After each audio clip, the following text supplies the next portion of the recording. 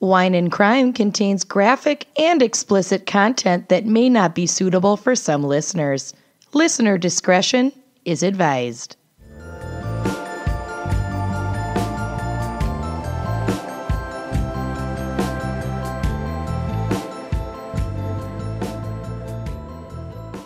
Election Day is November 6th, so before we start the show, we just want to encourage you, if you have not done so already, to register to vote. Woo, woo, woo, woo. Yes. Woo, woo, woo, woo, woo. Save democracy.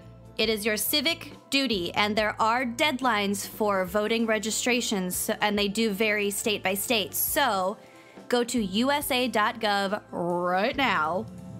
Look up your state, figure out when your deadline is, and register. And then don't forget to get your butt to the polls on November 6th. You can also sign up to get an absentee ballot if you can't make it that day. So whatever you got to do, it's easy if you know how to get that information. So usa.gov, do it, treat yo country. Trade it. You are listening to Wine and Crime, the podcast where three friends chug wine, chat true crime, and unleash their worst Minnesotan accents. Uh-huh. Yeah. I am Kenyon. I'm Lucy. And I'm Amanda. And this week we have a very special fan pick episode. It is brought to you by Raylan Shoop. Shoop, shoop-a-doop, shoop-a-doop. She's never gotten that before, for sure. Never. Whatever. Shoop up. Well, we did the best job of anyone making that same joke. So, Raylan has selected a fascinating topic: Craigslist crimes. Yeah. I love this episode. Yeah, so good. I do too. I went way down the rabbit hole. I kept mine short because we got several texts from you about how far down the rabbit hole you'd gone and knew what was to transpire. We had to make room. Okay, I don't feel that bad because Raylan also selected my case. So Perfect. I feel like I'm giving them a really good run for their money. Yes, and, I love it. It's also like a really crazy case. But before we get to it, Amanda, what is our wine crime pairing for Craigslist crimes? Yes, I have selected the Ruza Zinfandel Rosé from Wink Wine Club. Ruza, like a ruse. Yeah. Like the ruse of a fake Craigslist ad to lure you into a death trap. Anyway, this is from Wink Wine Club, which if you are new to our show, welcome. Wink is one of our amazing sponsors. They are an online wine club that literally delivers wine to your doorstep. Yep. It's amazing. So you can No head to their pants website. wine. Yes. Their website, trywink.com/gals for $20 off your first order. Again, that's trywink.com, trywinc.com/gals, GALS, for $20 off your first order. So when you get to their website, they have a huge, huge arsenal of wines that you can choose from. You could also opt to take a flavor quiz. If you're kind of new to wine, this can help you pick out things that would be perfect for your palate. But I love it. It's small batches from all over the world. Lots of wine from California. So we've been doing our part in light of the California forest fires to really put some energy back into that wine economy. It's our civic duty. It is our civic duty. And when you put 4 or more bottles, again, 4 or more, as many as you want, bottles into your cart, Way they take more care of the than shipping. 4. Yeah. So you could get 8 bottles. You could get 12 bottles. You could get 25 bottles. Let's just keep saying numbers of bottles that you could get because that's what you could do. 692. There you go. Odd or even. As long as it's more than 4 or more, they take care of the shipping. And if you take a peek at our website, you can get an idea of what Wink wines are going to be coming up so you can make like a little wine and crime box. So speaking of being lured into a Craigslist death trap, quick anecdote. I have a good friend who you've both met, John H. We won't say his last name. I like him. And like he's him too. possibly listening right now. I don't know, but if you are, God love ya. But we met because I moved to upstate New York after high school and I didn't have any friends, and I actually like auditioned some local gays via MySpace to be my new best friend. And John answered a quick questionnaire that I had created myself. He gave the best answers and we became friends, and I didn't know him at all. He gave me his phone number. I went to his house and picked him up. We hung out for the day. And I remember my sister calling the house while I was gone and talking to my mom, and Ashley being like, "Where's Amanda?" And mom being like, "I don't know. She's out meeting some friends she made on the internet." And this was right when the Craigslist killer of Boston was like this huge story. And my sister was living in Boston at the time. And she freaked out that my mom would just let me go meet some stranger off the internet. But all these years later, John and I are still friends. He's come to Minneapolis to visit us. He went to Baudette. Yeah. Yeah. So we I'm went just to saying. Canada together. Yeah. So if he's a killer, he's playing the long game. He's not. I'm just saying there are a lot of great people you can meet on the internet who aren't going to kill you. Anyway, Ruza Zinfandel Rosé. This is a light-bodied rosé with a lot of minerality, which I really, really love in a white or a rosé. It balances out some of that sweetness which can come with rosé, but this one's really nice because, again, it does have that minerality, but it also has notes of strawberry and watermelon, so it's like that end of summer, beginning of fall, like last-minute heat wave. This is the kind of wine that I would want to be drinking during that exact time. Can you just picture it? I've gotten this wine in my Wink box before, and it is so delicious. Good. It's so good. I love it. And again, it has that strawberry and that watermelon, but it's not sweet. It's not sweet like a white Zinfandel. It finishes bone dry. It's super crisp. I love it. And this bottle was actually made as like a little project to, quote, make white Zin cool again. And quite frankly, I'm super on board if this is how it's going to be, because this wine is delicious. And I can't wait to drink it again because I have also had it before. Yes. Lucy is going to be taking the reins on our pap this week. I'm popping over here. And if you would like to pop along at home, after you join Wink, you should head over to wineandcrimepodcast.bigcartel.com and order yourself a nice pop winged wine opener, bottle opener, winged opener. Corkscrew. That's what I'm using right now. Corkscrew. Yep. I'll never For remember being that the word. wine person, I know. fuck it up every week. Again, I'm used to saying wine key. I never use a corkscrew. Wine screw. Wine screw. McGruber. Metal object that could kill a man or open your wine or beer. Which Looks is like a happy perfect combo. person with with the arms up. Spirally dick. And it says nice pap. It's super cute, you guys. It is It's super so cute. cute. I totally sold it with my last comment. Are we ready? Yep. Mm-hmm. All right. She's in. Pushing the arms down. Oh, it's like butter. Like butter. All right. It's gonna be worse than Kenyan. I gotta stand up, you guys. Ooh. Okay, she's tight. Oh, There we go. Was that it? It slid out. It slid out kind of easily once I got the right angle. You know. Silky pie. Oh, My God. that was sensual. Okay. Cheers, ladies. Woohoo. Cheers. Proud of you. As you're pouring, I Lucy. feel like I need a cigarette. I just hit my teeth on my microphone. What is our background and psych for Craigslist crimes? Well, I did a little history of Craigslist itself. Yes. And went into some popular crimes committed via Craigslist. I'm ready for this. So I'm sure most listeners know what Craigslist is, but for those who might not, it is an American-based website that hosts classifieds, advertisements, and personal forums, with missed connections being my favorite. The best, Yes. but didn't they get rid of it?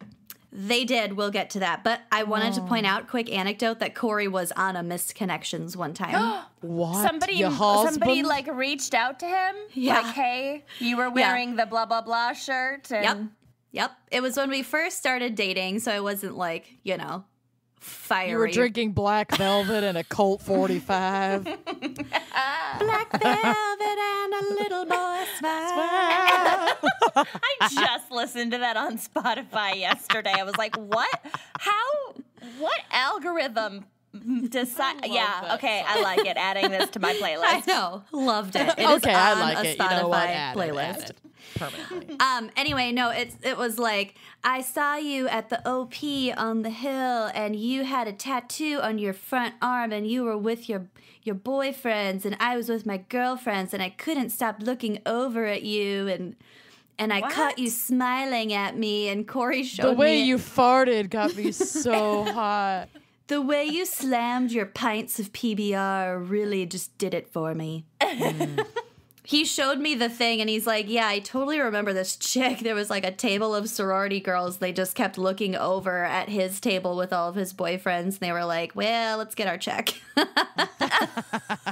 Really were like not feeling it. significantly younger than him. He was Creeped like, out. this is weird. Getting out of here. Don't need this in my life. But On my permanent record. I feel famous because he was in a Missed Connections from Cedar Yeah. Falls. Duh. Okay, so Craigslist.com was started by a man named Craig Newmark. What if his name was like Derek? Craig List. Mr. List. Craig S. List.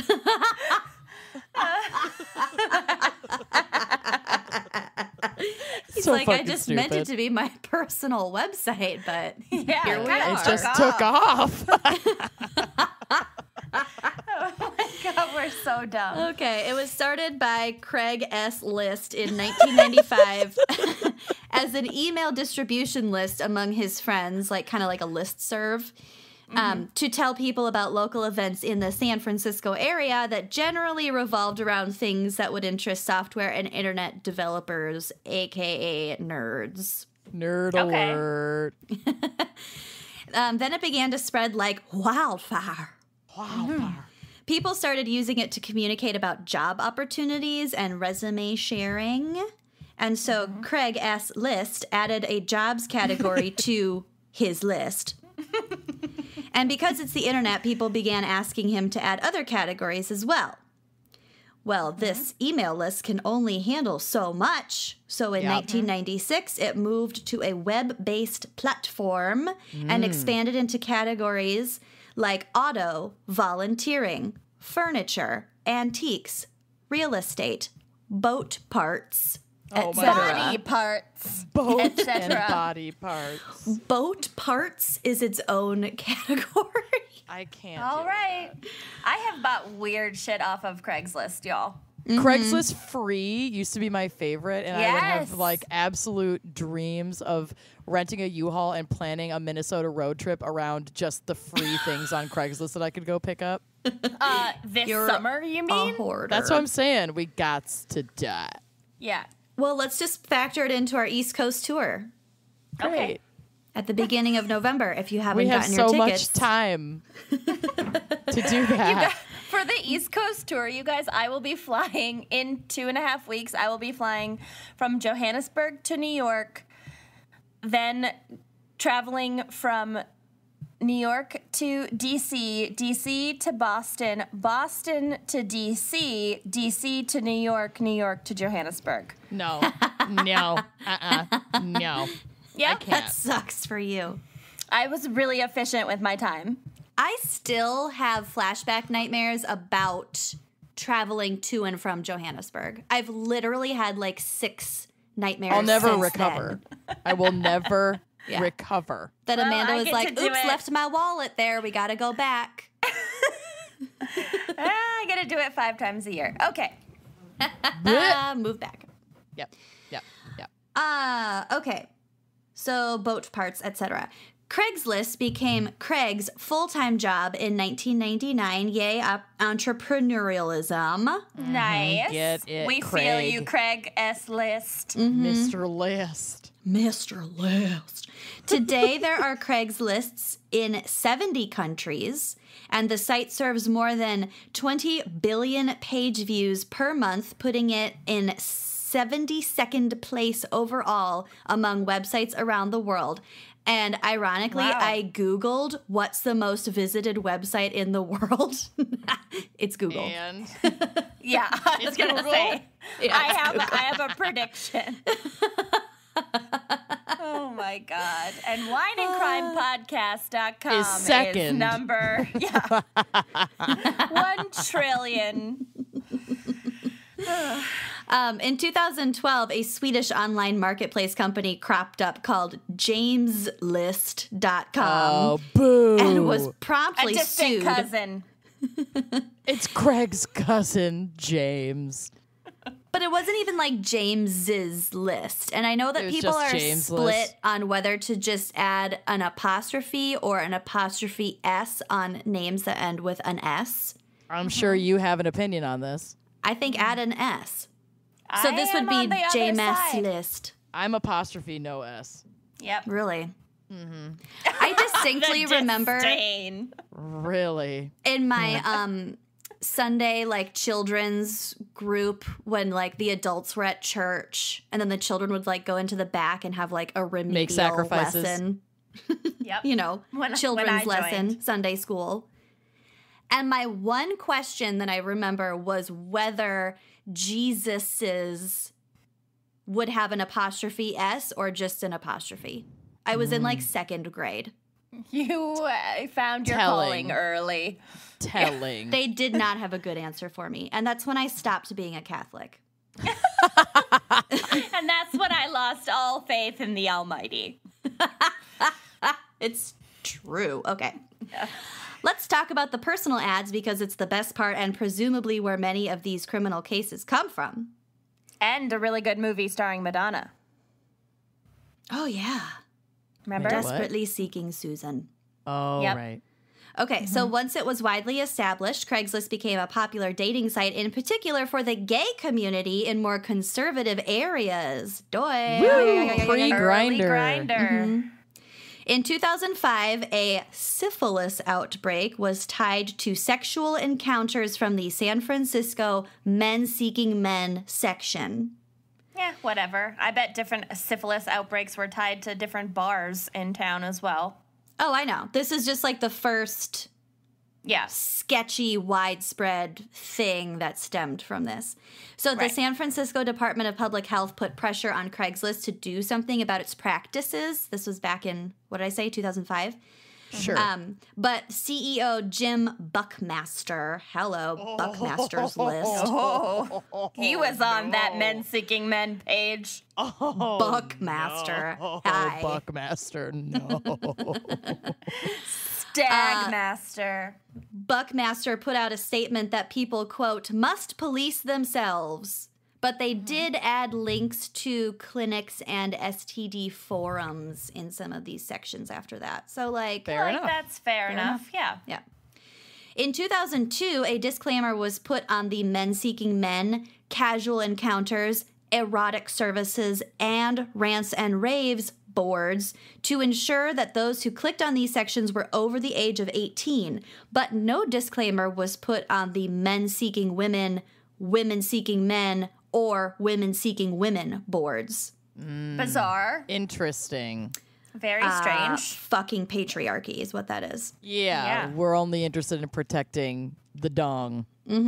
As a response to charges of discrimination and negative stereotyping, Buckmaster explained that the company's policy is a response to user feedback requesting the warning on the more sexually explicit sections, including Men Seeking Men. So today, all of the above listed boards, as well as some others, have that disclaimer. Okay. But basically, they were like, well, women seeking women, Men Not seeking women, sexualized enough. Yeah. Okay. On March 22nd, 2018, Craigslist discontinued its personal section in the United States in response to the passing of the Stop Enabling Sex Traffickers Act, or SESTA, which sounds like a pharmaceutical that helps you sleep. It totally does. Yeah. Sesta. Loon Sonesta. Talk to your doctor about SESTA. Side effects may include syphilis, Not for those who are pregnant, nursing. nursing, Or may become pregnant.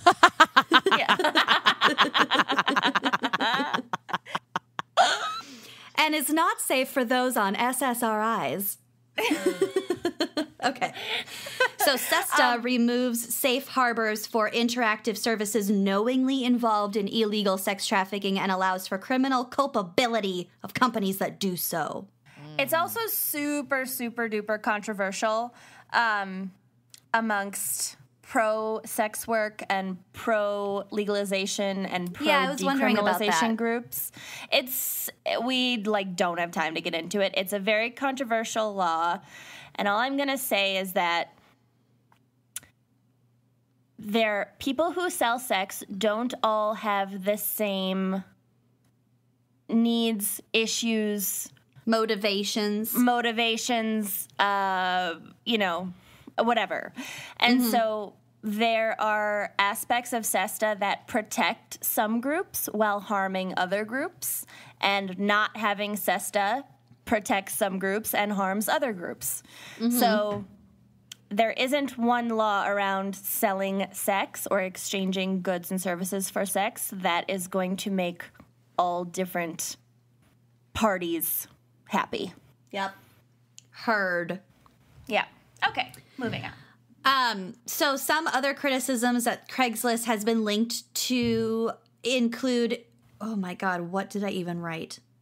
Oh, I don't know. Some other criticisms that Craigslist has been linked to include, okay, this is the danger of ending a clause with a preposition. Just saying. Oh my God. Just read the fucking sentence. Include encouraging dog overbreeding. Okay. Killing off the newspaper. Okay. Blame millennials. Blame Yeah, Craig. I know, Blame right? Craig S. List. Blame Craig S. List. Yes. Hitmen for hire and fraud. So those are some popular ones. According to a fastcompany.com article, in 2010, there were 330 crimes linked to Craigslist. So breaking those down. In Wow. one That year? included, yeah. That That's included, low, considering how many users there are. well, yes. Just listen to the breakdown, though. It's kind of intense. 12 murders, including one man in Edgewood, Washington, who was killed by home invaders after he posted an ad selling a diamond ring. Of Damn. course. 31 assaults, including a couple in Philadelphia who were assaulted at gunpoint in their home after posting an ad selling an SUV. So we're seeing a trend here. Yeah, shit. 72 robberies, including more than a half dozen victims in Northern California who had their cars stolen after meeting with a quote-unquote potential buyer. Yeah, nope. 50 I have bought a car off of Craigslist So have I. and sold a car off of Craigslist. I've never sold a car on Craigslist, but I have bought a car on Craigslist. I feel like if you're with at least one other person and Oh, you're yeah. meeting in a public open area, that's kind of as safe as you can make it. I always bring a friend. Always. There were 52 sex work incidents, and there have to have been so Reported. many more, but these were just Yeah. reported or prosecuted or whatever. And then 161 others, which include men seeking sexual encounters with underage girls. Oh, lovely. Those types of things. If you're the kind of idiot who is seeking out basically Sexual encounters with sexual underage encounters girls. with underage girls on Craigslist, you may as well put a giant sign on your front door that says, "Am a pedophile, come in and arrest." Because Yeah. like, Yeah, 60 Craigslist minutes. it's not park the deep here. web. Yeah, like anyone can look at this you're a moron. That's like, let's go on Facebook and update my status. I like little boys. Come arrest me. Yeah. Like, what the fuck? You're a moron. I think that there is a range of people who use Craigslist. Some are horrible, violent pedophiles, and some are just curious, seeing if there was maybe a missed connection put out there for them. Some just want to get a car. Some just want to find some free firewood or, sell some just their wanna shitty 1990 BMW with the car phone attached. Want to rent a U-Haul and make a Specific. road trip picking up free shit all around the country. Yeah. That's all. Have I told my Craigslist apartment catfishing eviction story on the podcast yet? Probably. No, but how long is it? Yeah. Whatever. The listeners are going to want to hear it. Will So they? my friend was looking for an apartment for us when we were in New York, and we all had summer internships. So we were all dirt poor, unpaid internships, whatever. And he is Middle Eastern, and so he wasn't getting callbacks when he was reaching out to all these people about various summer sublets. And so he asked me to help him. Like, he would identify the apartments, I would talk to the landlords on the phone, and we would get like an interview or a viewing of the apartment, because I am American and racism is very real. And so he picked out an apartment. I chatted with the guy on the phone. The guy was like, okay, yeah, his name is Dash. He was a male model, the landlord. And he was like, great, you guys can have it. It was an okay price. It was in Brooklyn. We were like, great. We moved in with two other friends, all of us doing our summer internships. And about a month in, one morning when we were all getting ready to leave for work, we got a knock on the door. And I opened the door, and there was a woman standing there. No. We of course had paid up front for the entire summer because we were naive and dumb. I was 19. This woman was at the door, and she was like, hi. And I was like, hello, can I help? It was like 8 a.m. Like, can I help you? And she was like, yes. What are you doing in my apartment? Wait, you had keys and everything? Oh, my God. We lived there. We had lived there for a month. Oh, wow. You had groceries in the fridge. Yeah, we fucking lived there. And she was like, what are you doing in my apartment? And I was like, pardon? Yeah. And I told her the story, and she knew Dash. Dash was her friend that she had asked to keep an eye on her place while she was out of town. Oh, no. And he sublet it. Without Let her me guess, knowledge. he dashed. And he fucking dashed with all of our money to take a modeling gig in, like, I don't even know, Dubai or something. He was out of the country. And the woman, I was like, okay, well, like, I couldn't confirm who she was, so I asked to see some ID, and she very pleasantly, as someone was standing in her apartment, waited in the hallway and showed me her driver's license, which matched the name on all the mail we'd been receiving and just, like, setting aside. And I was like, oh, my God. So then she very, like, calmly agreed to leave because she was in a relationship, so she could go to her fiance's apartment. And she's then, like, super chill about this. This is the nicest lady. I would have been calling the cops. Yeah. Well, I think because I said Dash, I think she realized that her quote-unquote friend had fucked everyone over. So she was like, I'm going to call Dash. I will be back later. And I was like, okay, like, we have all of our earthly possessions in this apartment, and we all have to go to work now. So I'm afraid. There's that. Yeah. Mm-hmm. So we didn't hear anything for a few days, and then we just got, like, another knock on the door, and she was back with the sheriff. Oh, my God. To evict everyone. And I was already gone because my summer internship ended early, so I was already back in Minnesota. So I just got a phone call from my friend who was like, we're getting evicted. Like, sorry, bye. Wish I could help. I was back in Minnesota sucks teaching for you. sailing. That super sucks. Have a great summer, hags. Half guys. Hackers. No, but then Dash's sugar daddy. Yeah, sugar dashy. Just a dash will do ya. Sugar daddy. Haberdashery. This like older gay man with like a massive apartment in Manhattan like reached out and was like, "Hey, I heard what Dash did. He's such a scoundrel. You guys can like come finish out the summer at my place." And they were all so broke that they all said yes and went and lived at Dash's sugar daddy's apartment for a month. This is so bonkers. I can't. Yep. So that happened. So don't rent an apartment off of Craigslist. If you find yourself in a similar situation, you might need to speak with a therapist. And Like- Talkspace can do that for you. Sure can. Talkspace Talkspace. is an online therapy company that makes it easy, affordable, and convenient to connect you with a licensed therapist. So they are not going to catfish you. They are not going to take your money and dash. Oh, I see what you did there. That was cute. Yep. Talkspace is amazing. It takes all the stress out of going to therapy because you don't have to go to therapy. You can reach into your pocket to talk to your therapist whenever the moment strikes you. They have their office hours within which they will respond to you, but you can access them every single day. My therapist, Emily, typically responds to me every day, even over the weekend, which is amazing. Every therapist is going to have their own style, but you can really, really find somebody that's going to work right just for you.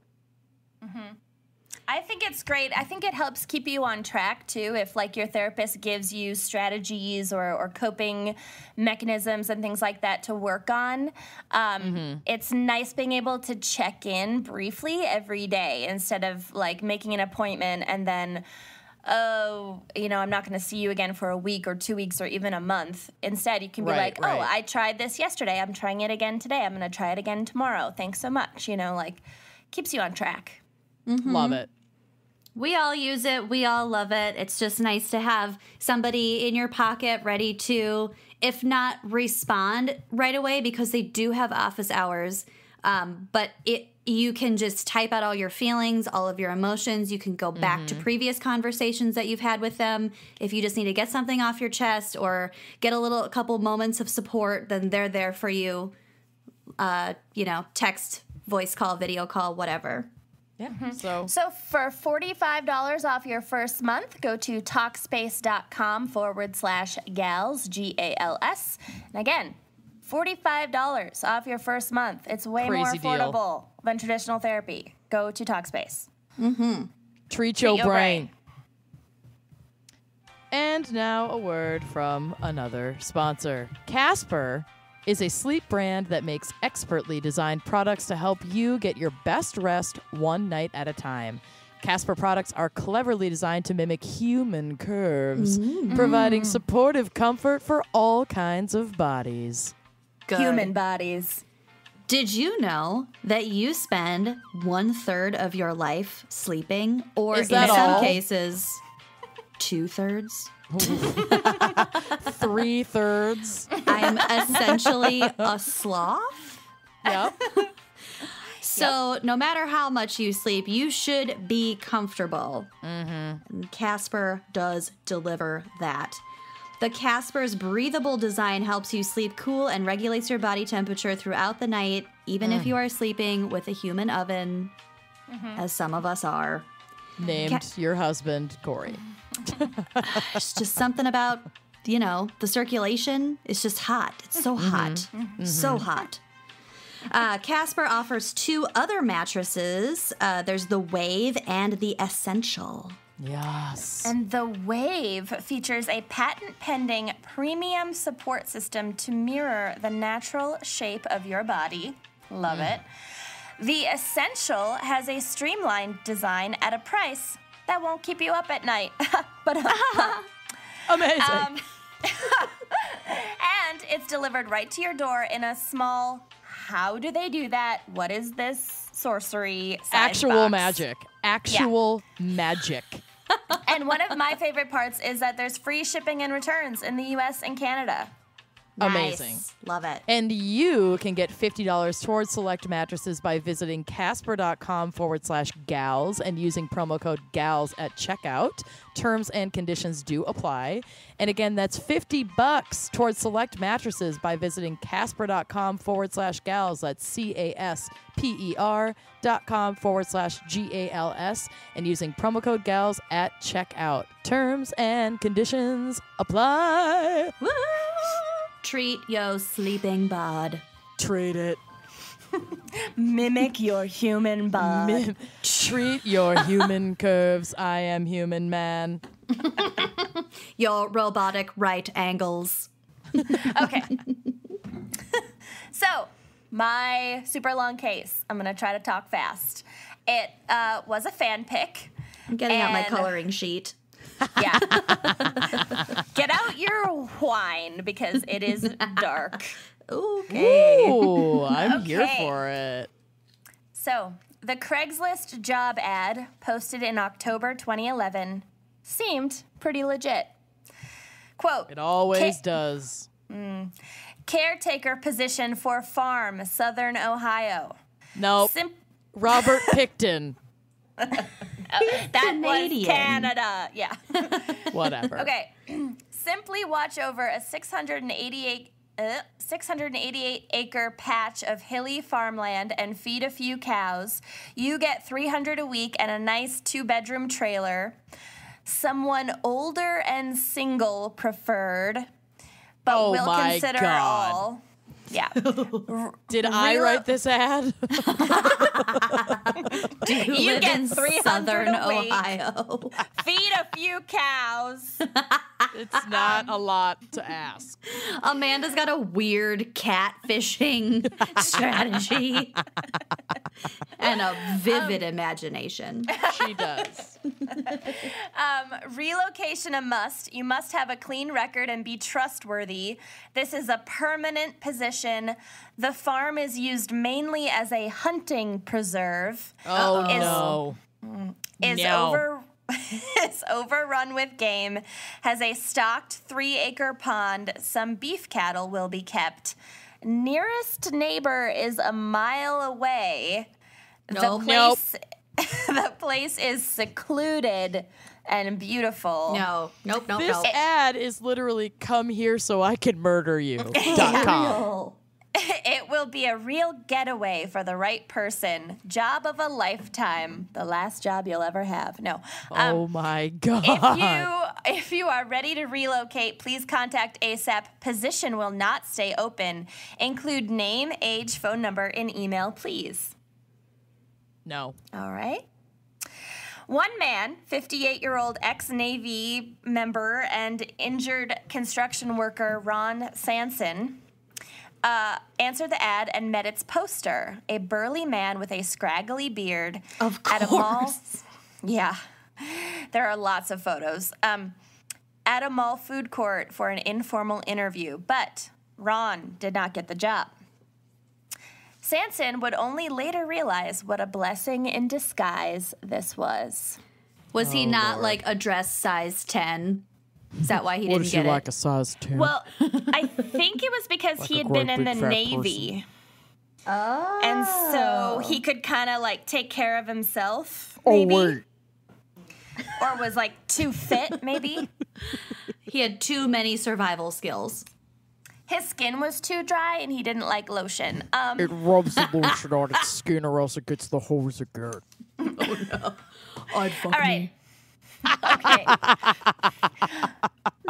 Other men wouldn't be so lucky. The men who answered the Craigslist post had mostly been, quote, thrown hard against the rocks of bad fortune. Rode hard and put away wet. That is descriptive, and I will Yeah. be using that regularly from now on. Yep. Thrown hard against what? The rocks of bad fortune? Yeah. That is Yep. amazing. I'm Thank putting you, that New on my York Times. Tinder profile. My Twitter bio. Thrown hard Podcast master, rocks of cat bad lover, fortune. thrown hard against the rocks of bad fortune. So they were out of work. Their marriages were ended. Their youth was gone. All of the possibilities of their lives behind them. Can relate. Relatable content. I'm there right now. So, 48-year-old Scott Davis, who also answered the call for the caretaker position, fit this description. He and the poster, a middle-aged, blue-collar guy he knew simply as Jack, had been emailing back and forth discussing the position and Davis's background. Mm-hmm. Davis had recently moved back to Ohio to help take care of his aging mother. He'd left behind his landscaping business, but it was 2011, so the recession was still, like, in full swing, and I got the sense that the landscaping business had seen better days. Ah, okay. And also, he had left a failed relationship in South Carolina. So he's 48, just had a breakup, business isn't doing well, recession. Supple skin. He's got the job. Supple skin, yeah. He'd brought along his prized Harley-Davidson motorcycle, and Jack suggested that he bring it with him to the farm because there were, quote, plenty of beautiful rural roads to putt-putt in. Okay. Only homicidal maniacs use the word putt-putt. Putt-putt. I know. So on November 6th, 2011, should have been voting, Scott Davis met Jack and a 16-year-old boy he introduced as his nephew at a Shoney's family restaurant in Marietta, Ohio. Already hate it. Okay. Leaving his own vehicle with trailer hitched to the back, and the trailer had his motorcycle in it and all of his, like, possessions. Yeah. He left that behind in the parking lot, and Davis rode with Jack and the teenager in their white Buick LeSabre out to the farm. Okay. Davis would later tell police that the car ride was normal, conversation was easy, Jack was like a really chatty guy. And it was only once they reached the heavily wooded property located at the end of a long dirt road with absolutely no cell phone service. Oh my God. Nope. My ultimate nightmare. A heavily wooded area with no cell phone service. Oh I my hate God. this. I In hate a this. white Buick LeSabre. That's not how I want to die. Yeah. That Davis began to feel uneasy. Oh, okay. Jack told his nephew to pull over where we got that deer that last time. Oh, no. Uh-oh. No. He said he needed to retrieve some equipment that he'd left down the hill off the road. Sure he did. Davis got out of the car to help his supposed new employer. He wanted to make a good impression, right? The two men walked down the hill while the teenager stayed in the car, but there was no equipment. Jack then said he must have been confused and they should go back to the car. This must not be the spot. So Davis turned around, and now Jack was standing behind him. Jack And is then the kid, right? No, the kid's in the car. Jack is the The scraggly Navy guy. ass. Oh, no. okay. Yeah, Jack's the murderer. Okay, Jack's the murderer. Jack is the guy who posted the ad, gotcha. and he's calling himself Jack. Okay. So Davis turns around, and now Jack is standing behind him. And then Davis hears the click of a gun being cocked. Most horrifying sound ever. Ew. And he says that in that moment, it all became clear to him. They pulled over where they got that deer that last time, and he was the deer. Oh, my God. Blech. Does that just give you chills? Yeah, I hate this so much. Davis spun around, and the first shot, the gun jammed, which gave Davis time to deflect the second shot with his right elbow. Yeah, so his elbow was like Ouch. blown to bits. He took off running deeper into the woods, running for his life, and the shots continued to ring out behind him, but the guy didn't seem to be pursuing on foot because he's a burly, fat, middle-aged man. Right. Motherfucker. Despite losing a tremendous amount of blood from the elbow wound, Davis hid in the woods for hours until he felt safe enough to walk back up to the road and seek help because he didn't know if these two guys were going to be waiting for him. Waiting for him, yeah. Yeah. Poor bastard. And he was terrified of running into them. So eventually he decides it's been long enough. He hasn't heard any noises. He's going to walk up to the road and try to get help because he's bleeding a lot. He finds a house along the road and rings the doorbell. The people at home were watching Jeopardy in their living room. Sounds about right. And a kid comes to the door and then is like, Mom, Dad, there's a guy bleeding all over the front porch. Yeah. This is an actual horror movie. Yep.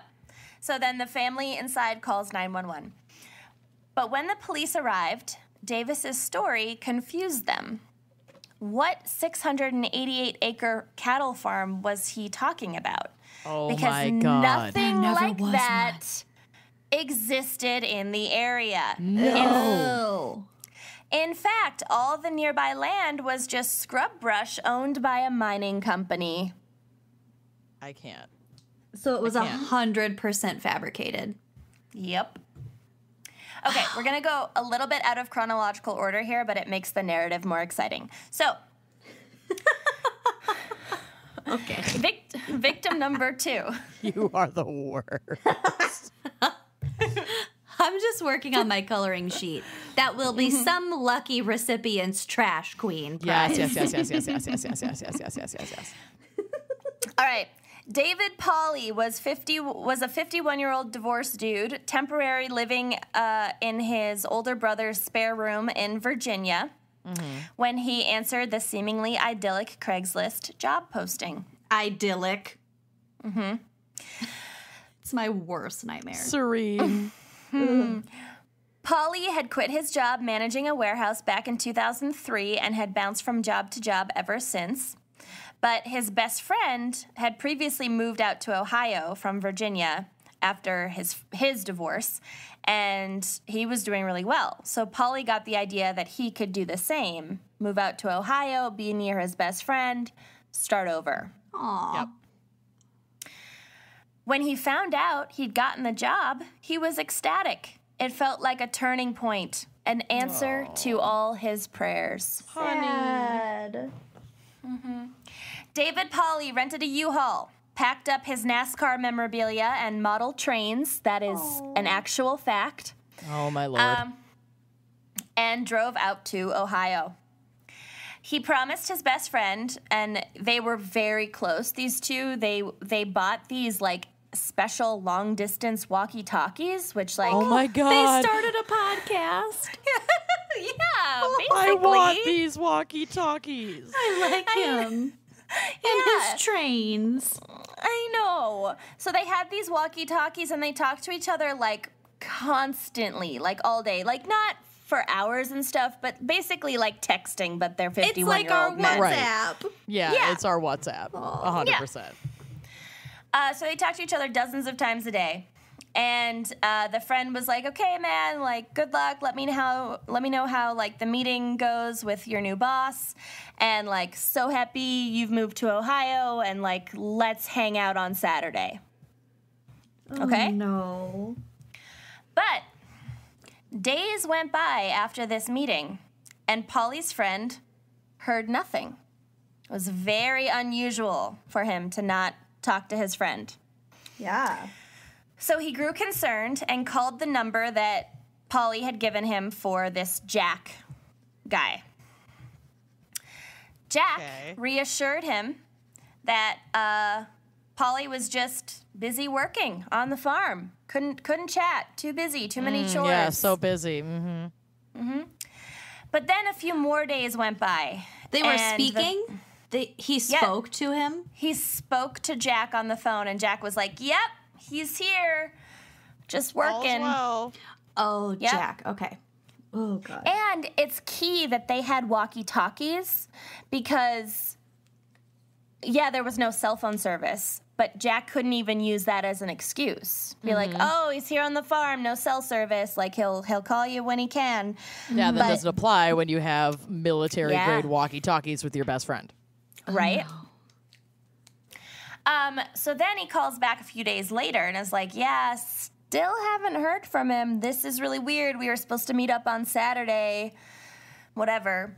And this time Jack changes his story, saying that Polly had packed up and left the farm suddenly and decided he didn't want the job after all, and that he was going to follow some other guy and take some other job. Nope. He would have called his best friend to gossip about Jack before that ever happened. This is not the truth. Yep. So the friend didn't buy it for a second. Good job, friend. Yep. Contacted David Polly's twin sister, with whom he'd also been close. So David Polly was close with his friend and close with his own twin sister. She also hadn't heard from her brother in weeks, which was very unusual. And she had already started to do some digging of her own. Which is like, yes, queen. Kenyan. Yeah. She's pulling a full-on Kenyan. Yeah, exactly. She's found photos of the interior of Jack's father's home. Yep. Of the supposed double-wide trailer. She stumbled upon a disturbing newspaper headline from the Ohio town where she knew her brother had gone off to. Ooh. And the title was, "Man Says He Was Lured Here for Work, Then Shot." Oh, but God. Oh, my God. Oh, my God. Oh, my God. Yeah. It's Davis. Yeah, the guy who got away. Yes. Yeah. So she sees this headline, knew that her brother had gone there for work and then disappeared, so she immediately calls the town's sheriff. Yes, queen. Yes, queen. Yes, queen. Yes, queen. Yes, queen. Yes, queen. Yes. Yeah, this is why you have to tell friends and family where you're going. Yep. And so who they can you're gonna rescue be you. with. Yeah. Always have best friends walkie-talkies. 100%. Yes. Oh, we need to invest in some. Okay.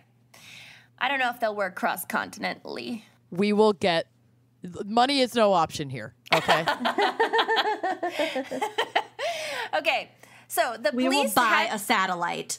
the Wine and Crime satellite. I'm texting Elon Musk right now. Old Elon.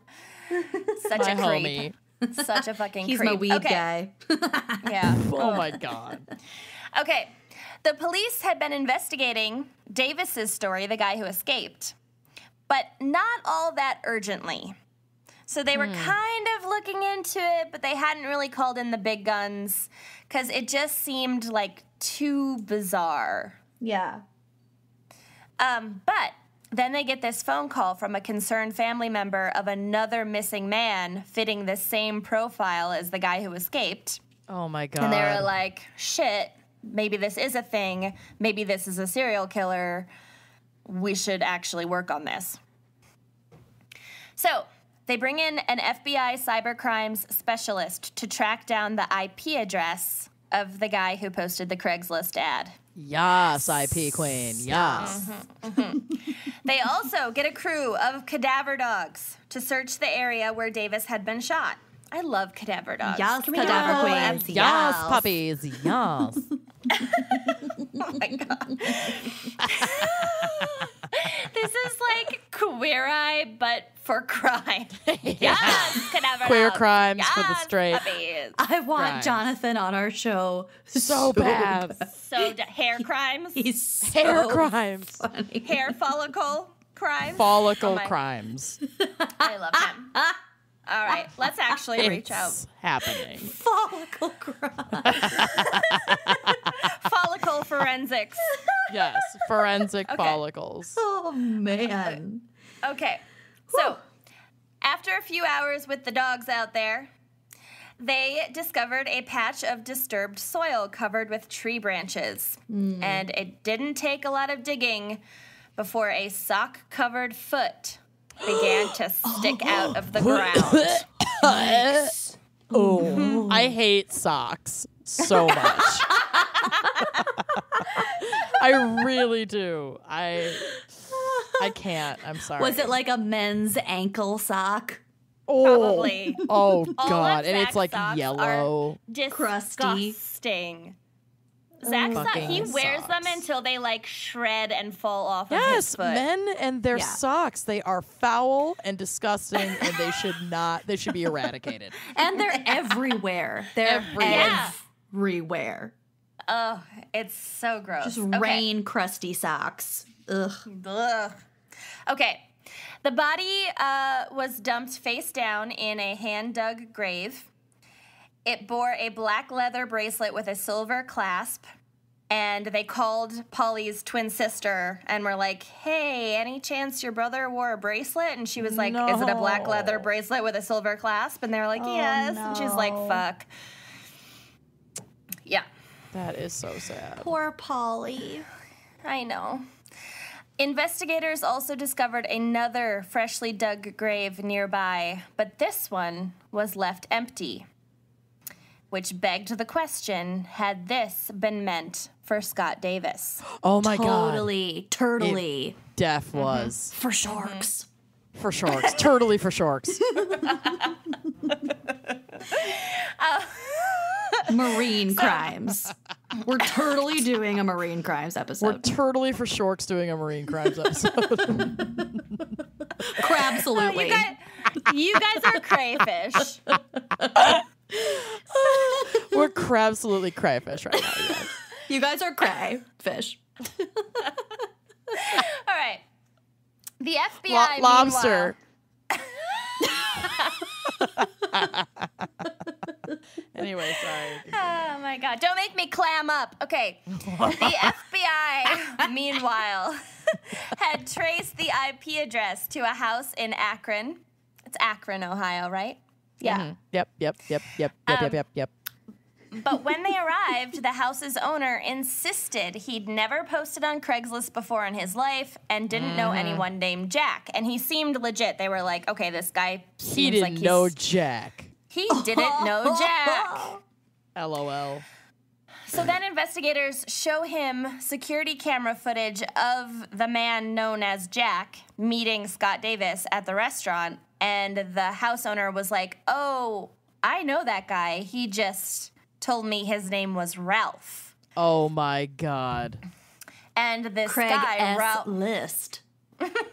James S. List. Ralph James Craig S. List. So the man that he knew as Ralph Geiger had What? rented a room from him recently for $100 a week. And then this is what he had to say about Ralph. Quote, real nice guy. He didn't cuss, didn't smoke, didn't drink. First Sunday he was there, he went to church. I don't give a fuck. He's a murderer. He went out to kill a person or two. Right, but also like, Maybe. I drink, I cuss, I don't go to church. I also don't fucking kill people. Yeah, correct. Like, it's meaningless. It's always Whatever. the people who don't swear. Right? Yep. They've got too much deep Them down. goody two shoes. Mm-hmm. You're depraved. Fucking goody two shoes. You're depraved. All right. You're So crayfish. investigators track down Ralph, and a SWAT team comes and arrests him. But his name wasn't Jack, and it wasn't Ralph. Oh, Greg. either. It's Craig In S. fact, List. Police would later discover that Ralph Geiger was the name of this dude's first victim. Stop. He's just assuming their identities like a Yeah. fucking creep. It was like a Blech. skin suit scenario. Yeah. Hated it. So- Hated it. He's like, his real name is Creed Bratton. Well, If I can't scuba, what has all this been about? What have I been working toward? Craig, thoughts? Okay. The man was actually 53-year-old evil Santa, Richard Beasley. Richard Beasley? Like Pam Yeah. Beasley? Oh no! What do you mean, Pam's evil Santa? father. Can we go to the drive? Look at photos. Go to the drive. Yes. He's All I want to do is look at pictures on the Google Drive. Total of evil Santa. Beasley. Where is Yeah. He's the evil Santa looking motherfucker. Oh, right. Oh, There's God. So my many God. photos of him. Wow. These will be on the blog, y'all. That is a His scowl. Yeah. Yeah. That is a disgusting. upside down parentheses. Yeah. Yeah. He's nasty. He's so nasty. I hate him. All right. Oh, since we're on the drive, that first photo is a picture of Craig S. List. Oh, look at how cute he is with his little hat. Adorable. Okay, so a little bit about Beasley. Fellow church members, and he was always a churchgoer, Yeah, he looks like one. recall Beasley's unusual attire. He wore cowboy boots and a large belt buckle, which was uncommon for Ohio. A little too flashy for us Midwesterners. Some were shocked by the horrifying revelations, but one member of Beasley's Bible study group told reporters, "We overlooked things. Oh, my God. Signals. We overlooked signals. They were there." Like what? Blood on his boots? Who knows? That's all they said. I'm like dying to know what the signals were. Yeah, I want to know what the Dang. signals are, too, but Yeah. I guess we'll never know. Okay. So Beasley was divorced. He had one daughter. I think she was grown, or she was like in her late teens at least. He had a long criminal record. He had served time for burglary and firearms offenses in the past. Oh, great. And he was currently facing charges for promotion of prostitution and selling OxyContin. But he went to church and he didn't cuss. Not to mention violating parole. But he went to church And he didn't cuss. And he didn't drink. Because he was on probation. Because he just sold OxyContin instead. Because he liked the harder stuff. Oh, my Lord. So a warrant was already out for this guy's arrest, which made it easier for them to be like, yeah, we taking you. Yeah, bye. Here we go. Don't hit your He head. He'd also fashioned himself something of a street preacher. Oh, Jesus. I hate this man. He is Yeah. the worst kind Yeah. of person. Just wait. oh, So God. many called him Chaplain Rich. Ugh. And he founded a so-called ministry/halfway house in a rougher part of Akron. Ick. And would cruise the streets at night for runaways, survival sex workers, and drug addicts in need of Christ. Oh, my God. He's disgusting. I hate him so much. I'm guessing the majority of people he saved were women. Well, rather than helping these folks in need at his so-called halfway house, Beasley instead became their pimp, Yeah. Of course he did. There we Yep, go. this is where I thought this was going.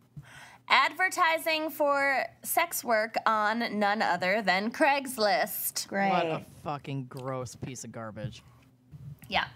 He kept the hate women. him. Yeah, he's disgusting. He kept the women docile by feeding them drugs, which he also sold. Classic. And Beasley claims that he had no personal sexual motives behind any of this because he told reporters that he hadn't been able to have sex since he'd been injured in a car accident about a decade prior. And Lost my penis in a car accident 10 years ago. But I go to church and I don't I don't cuss. cuss. and I sell Oxy. Lost my penis, but I don't cuss. I don't fuck, but I don't cuss neither. He said, quote, I had a steel coffee cup in my lap when it happened. You can't use what you don't have. Oh, no. And I just want to be clear, we would not be making fun of someone who just happened to be in a horrible accident. Of course not. But this guy's a piece of shit. So if This his guy's coffee a cup piece- cut his dick off, I'm fine with that. Right. Have you Exactly. guys This seen... guy's a there's- monster. Corey made me watch this last night. It's horrible. There's like a montage of RoboCop shooting off like 100 different guys' dicks. It's so egregious. And it's not even a part of a RoboCop movie. Like some people went out of their way to stage this entire really love the dramatic internet. 3-minute montage of him just shooting off 100 dicks. Ew. Google The it. internet is amazing. When it came to this Craigslist con with the dudes, like the job posting, Beasley never bothered responding to female applicants. So he wasn't trying to get any women out there to Interesting. kill. It was They'd only be men. too easy. I don't know. Instead, Beasley carefully crafted his Craigslist ad to, quote, conjure a very particular male fantasy. The cowboy or rancher out in open country, herding cattle, mending fences, hunting game, living a dream that could transform a post-recession drifter into a timeless American icon. He is so delusional. This is a fantasy for himself or for the guys he was trying to hire to hunt down? He made the postings appeal to these middle-aged Rancher types. loner drifter Gotcha. hard on their luck guys, and made them think they could turn their lives around by like living this sort of cowboy idyllic throwback lifestyle. Okay. So he like planned it, and they found in Beasley's house all different drafts of what the ad was going to say, Oh where he my like played God. with different language and Yikes. arrived at this very particular language for this ad. He was drawn to the desperate, those who betrayed their excitement and vulnerability in their replies to him. So, for example, one applicant, a man named George, passed the first round of screening for being an ideal victim when he replied, quote, I'm still in good shape and not afraid of hard work. I really hope you can give me a chance. If for some reason I wouldn't work out for you, no hard feelings at all. I would stick with you until you found help. Thank you very much, George. Oh, Georgie. I know, but it's okay. This one's okay because ultimately George was not selected because he later mentioned that he'd once been a security guard and was proficient in martial arts. Oh, so it's like you don't want him to fight back too much. Yeah. Right. So George thought this would be a good thing because he'd have to like protect the farm and guard the property. But he said as soon as he mentioned that, the mood of the interview changed, and Beasley just like got up and walked out. Yep. Sounds about right. Wow. All right. He has 2 other victims. Oh my God. Jesus. I know. Are you going to get to who the fuck that 16-year-old is? Yes. Okay. Yes. All right. His first victim, we mentioned Ralph Geiger or Geiger. I'm going to say Geiger. He was the first victim. He was shot and killed on August 9th, 2011. He was found naked in a shallow grave, covered in lime. So what's interesting is that there were 3 murdered victims, and each of them, the burial got more and more lazy. Oh. Like as time went on. So the first victim, they cut his clothes off of him. They buried him in a deeper grave. They covered the body in lime. They like properly reburied it. By the third guy, it was like a really shallow grave and like clothes still on, identifying shit still on, and like some branches thrown over him. Wow. Okay. So it's just like meh. Yeah. Just getting more and more careless with disposing of the bodies. And then Beasley, like we said, stole this first victim's identity and like used his driver's license to rent rooms and even fill prescriptions at a pharmacy. That's Oh my so God. eerie. I hate it. And then the third victim was this guy named Timothy Kern. He had worked as a Domino's pizza delivery driver, but recently had to quit because his car, in which he was also living at this point, kept breaking down and he couldn't afford to get it fixed. Hello? Okay. So he couldn't keep his job, which didn't pay enough to get his car fixed because he needed his car for his job. God. Which I feel like, I mean, All too common. Yeah, like I haven't been in his shoes per se, but like that's the reality of living on the edge like that, which I feel like wealthy people and like comfortable middle class people don't realize is like one little thing goes wrong and you have It's no all safety gone. net. Yeah. Mm-hmm. Yeah. So his car wasn't working. He had to lose his job at Domino's. He was really desperate. He also had 3 kids whom he loved dearly, and he'd always tried to help support in better times. But at this point, he was like totally flat broke, and I think even had to borrow some money from his teenage son. After answering the Craigslist job ad, Kern visited his ex-wife, which he still had a good relationship with her and their kids. He picked up an old TV set to bring with him to his new home in the trailer. And because his car was broken down, he had his son drive him to the first interview.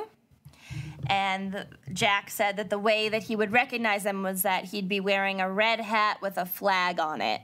Okay. Which, this is 2011, so it's pre-Trump, but it's still very, like... Mm-hmm. It's so fucking Trumpian, this disgusting man preying on desperate... People. down on their luck, middle-aged white rural men. Who just want to do some hard work to get out of their current situation, and they're gonna be fucking shot in the back of the head in the middle of the woods. This guy basically is Trump. This is a great analogy for our current political climate. I'm going to save the coal industry. Just kidding. I'm going to kill you and leave you in a shallow grave. Yikes. I'm going to take your health care and I'm going to increase tariffs on farms and you're fucked. And I'm going to lower taxes for the rich. Okay, so after Tim got the job, quote, a few days later, he had another friend drop him off at a local mall. He had all of his earthly possessions with him, and he was going to be picked up by Jack and taken to the farm to start work. He literally, like, had all of his belongings in garbage bags and was, like, ready to start his new life. Poor guy. Jesus. I know. This is so sad. When they reached the wooded area, Beasley told Kern that he'd lost his watch while hunting squirrels in this spot the other day. Oh, no. This hunting shit again. And would you mind helping me look for it down the hill? Was that kid So with Tim- him again this time? Same deal where the kid drove, and then Beasley would be like, hey, pull over here. I need to go look for something real quick. And then the kid would stay in the car, and Beasley and the guy would walk down this little embankment, and then he would attack him. I need to know who this kid is. Where you gonna Okay. find out? Yeah. So Timothy Kern's body would later be found with the help of cadaver dogs in a hand-dug grave.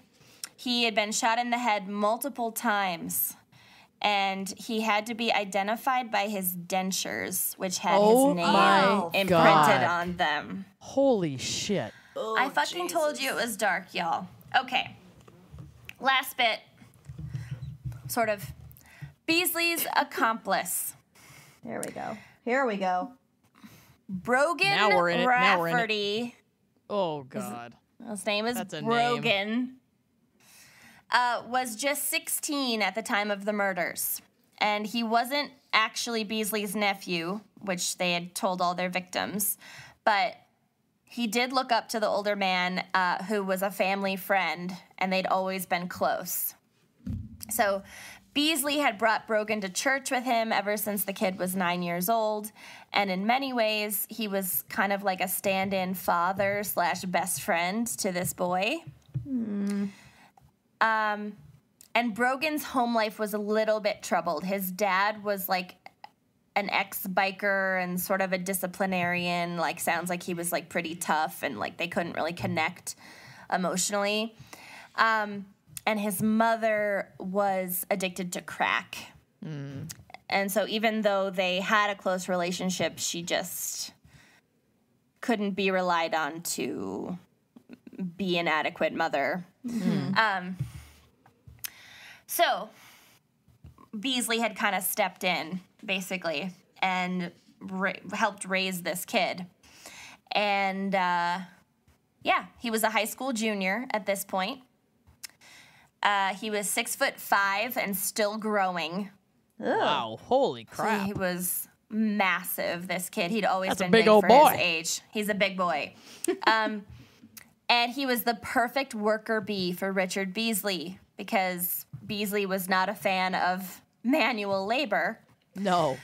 And so Brogan was there to do all the, like, dirty work besides the killing. Like, Beasley got to, like, have the thrill of the hunt, and then Brogan got to, like, do all the other shit. So fucking gross. So all those hand-dug graves, that was Brogan.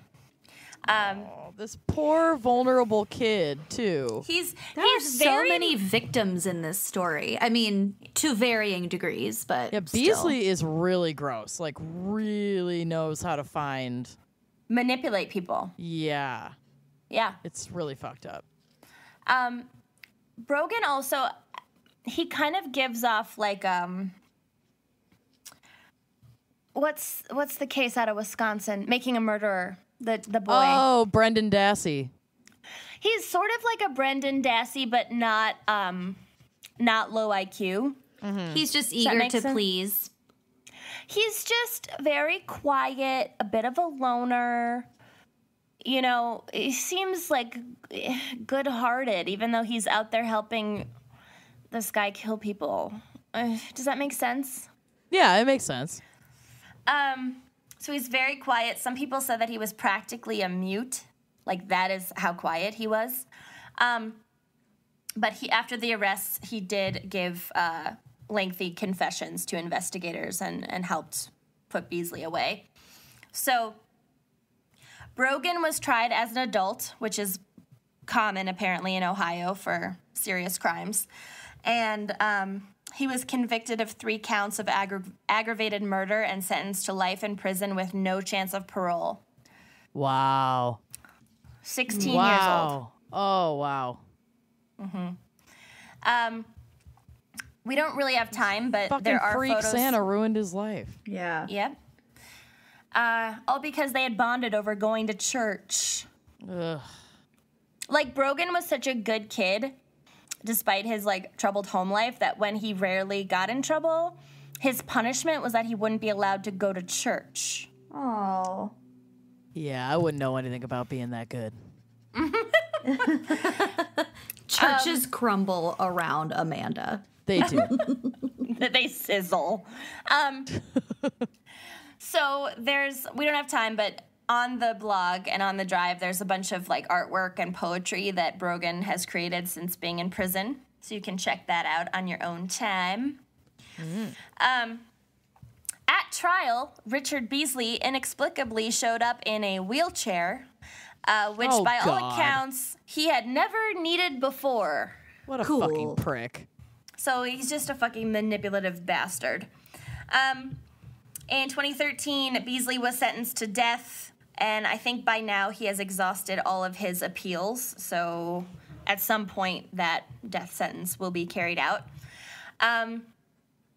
One last little tidbit. This is a description of Richard Beasley from a GQ article. But Oh, God. It was so fucking good that I had to share it. So, quote, "His hand is an old overboiled ham hock that envelops mine in a shake. Oh. and an untrimmed mustache that covers the absence of front teeth and works as a kind of flap behind which bites of microwave cheeseburger disappear. I can't.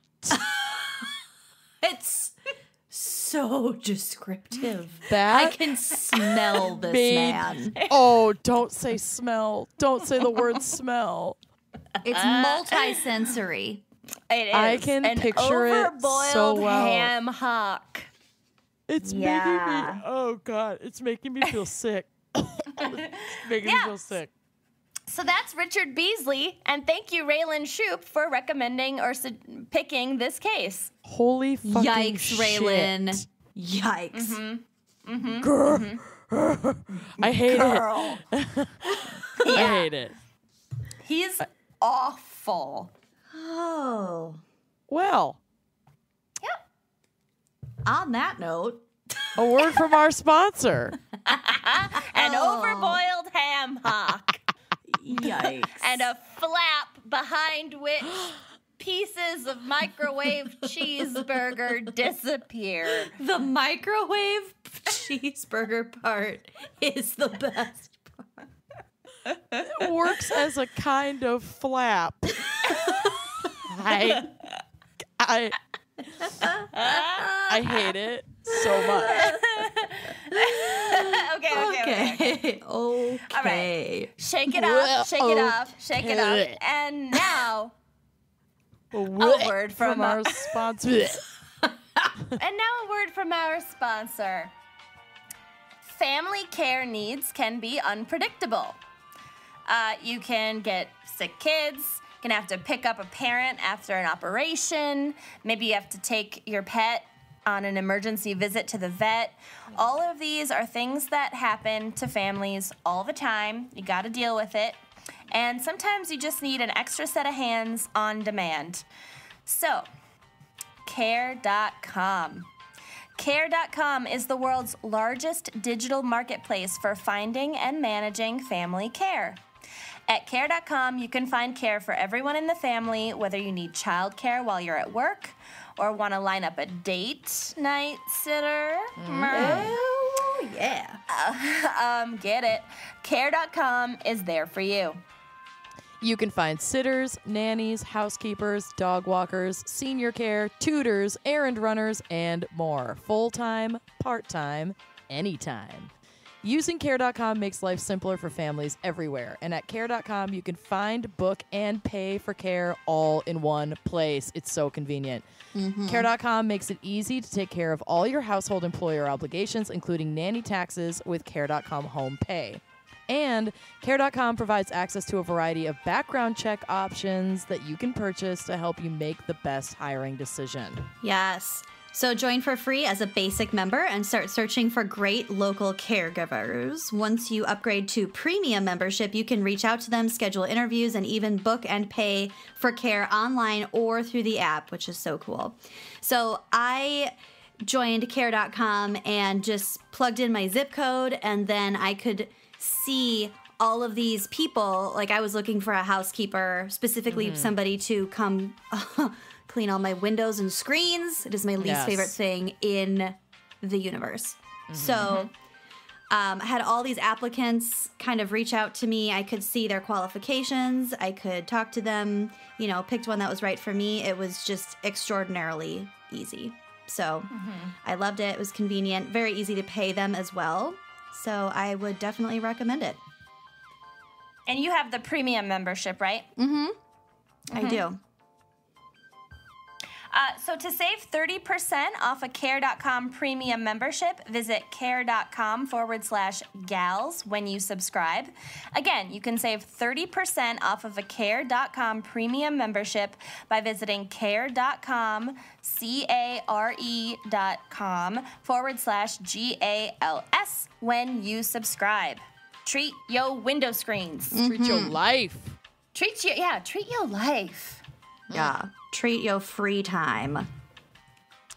And now a word from our other sponsor. Zola, the wedding company that will do anything for love, is reinventing the wedding planning and registry experience to make the happiest moment in couples' lives even happier. From engagement to wedding and decorating your first home, Zola is there, combining compassionate customer service with modern tools and technology, all in the service of love. Zola truly takes the stress out of wedding planning with free wedding websites. I used one. I selected the Bird of Paradise theme. It was so pretty. It was. They also do save the dates and invitations. You can get a wedding registry and free, easy-to-use wedding planning tools. They also have over 100 beautiful save the date and invitation designs, and there is one for every wedding style and color scheme. These are so on trend, you guys. It's amazing. There's also a free guest list manager. This was a lifesaver for us. You add your guests to Zola's tool, and they'll help you collect missing addresses, format those addresses, which is really key, and track RSVPs. So Key. When you're planning a wedding, that is so key. You will not believe how many people fail to RSVP, and you have to your wedding gently nudge. And with your wedding being overseas, this is so convenient and so much more streamlined for you to use. Yeah, Like we you did all couldn't of have it sent online. paper invitations really from where you live. No, we couldn't. They would never have arrived. So we did digital invitations, and we did the Zola wedding website, and we added all kinds of extra info there for guests on the wedding website. So people were traveling, so we were like, okay, these are the best airlines. This is how you rent a car. This Amazing. is how your phone will work in this country. It was really helpful, I think. It was a great reference. You can also match your save the dates and invitations to a free wedding website, as Kenyon was saying. And if you register at Zola, your Zola registry automatically integrates into your Zola wedding website. So convenient. So that guests can get all of the details they need and buy you a wedding gift in one convenient and beautiful place. So cool. The Zola store has the widest selection of gifts, all different prices, 500 top brands, including KitchenAid, Cuisinart, Sonos, Airbnb, so much cool stuff. Yeah, and All you the can like stuff you group want. gift and you can put money toward a honeymoon and all kinds of cool stuff too. Yeah. So sign up at zola.com/gals to get 30% off your save the dates and invitations order. That is a huge deal. Again, that is signing up at zola.com, ZOLA.com/gals, GALS, to get 30% off your save the dates and invitations order. Run, don't walk. Treat yo wedding. Yeah. Treat yo nuptials. Treat yo nuptials. Incredible. And now a word from our other sponsor. ModCloth believes every outfit is an opportunity to express yourself. Inspired by vintage style and informed by today's sensibilities, they offer a curated wardrobe that lets you do just that. ModCloth is dedicated to serving their amazing community by celebrating your stories and offering a full range of sizes. Praise So you can be. find a variety of looks in a full size range from extra, extra small to 4X. That is a massive range. It is so helpful. And if you have a question about fit, their team of mod stylists can hook you up with complimentary sizing and styling help. And if you're like me, counting down the days to Halloween, Yes, I love their Halloween stuff. it's like 42 days, by the way. ModCloth has something to suit each and every ghoul. Nab everything from cat, yes, and bat prints to polished dresses you can wear well past the witching hour high. Cat my Halloween God. outfits are for year-round. Period. ModCloth 100% gets agree. us, you guys. They really do. I have been ordering from ModCloth for years now. As we've mentioned before, I even got a bunch of bridesmaid dresses over the past couple of years, including the one for Lucy's wedding off of ModCloth. So cute. I absolutely love this website. They also have a catalog that's really cool that I get delivered to my house because the website just isn't enough for me. I love their catalog. That's their where they catalog is really showcase a lot beautiful. of the different models and their stories and things. It's so cool.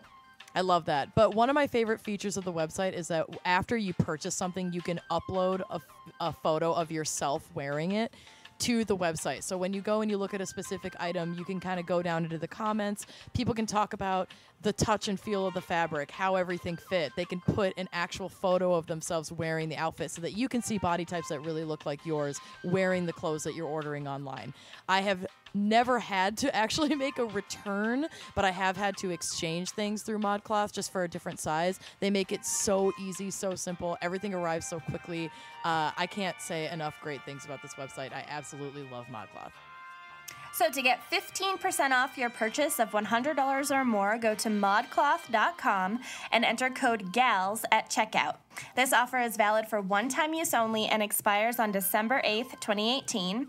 Again, you get 15% off your purchase of $100 or more by going to modcloth.com, modcloth.com, and enter code GALS at checkout. Again, this offer is valid for one-time use only and expires on December 8th, 2018. So hurry! Use it. Claude your bod with Mod. Get those Halloween cat prints that you could wear year round. Oh my god, my cart is full. Okay. Well, my case is shorter than Kenyon's. And then we will finish it out with a Facebook request. After this episode was announced, there was very, very, very enthusiastic request that we read a dramatic Facebook advertisement on the Craigslist ad.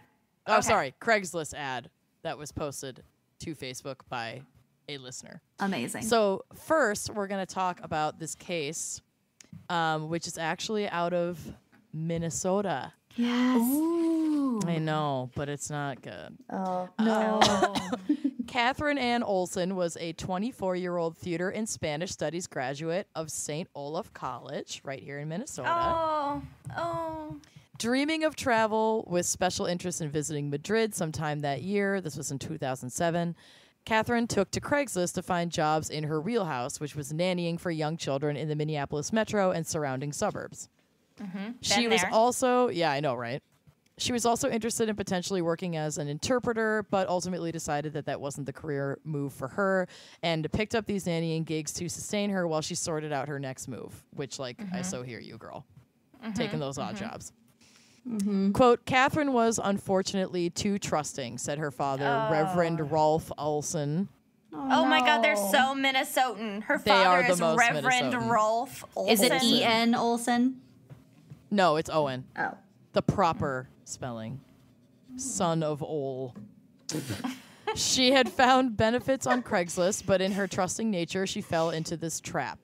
He said that his daughter had found other nanny jobs, including one while traveling in Turkey, through Craigslist, and had positive experiences. So everything leading up to this. I literally did that. Yeah. I literally found a Craigslist job nannying in Turkey once. Yeah. So she's used this before, not only here in Minnesota, but she's used it abroad and had no reason not to feel comfortable finding work this way.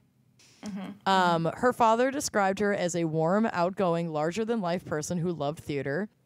He said his daughter had traveled around much of the world, including Egypt and Argentina, where she worked as a juggler for a circus. What? Yeah, she was like the coolest person ever. She was multi-talented. Yeah. Yep. Quote, she was zany, quirky, brilliant, funny, maddening, and a total chaotic mess. You could follow her track through the house by this exuberant mess she left behind. She was just so funny. That was a quote from her mom, Nancy Olson. Oh. Which, like, you're basically describing any of the three of us, mostly me, but, you know. Amanda. Yeah.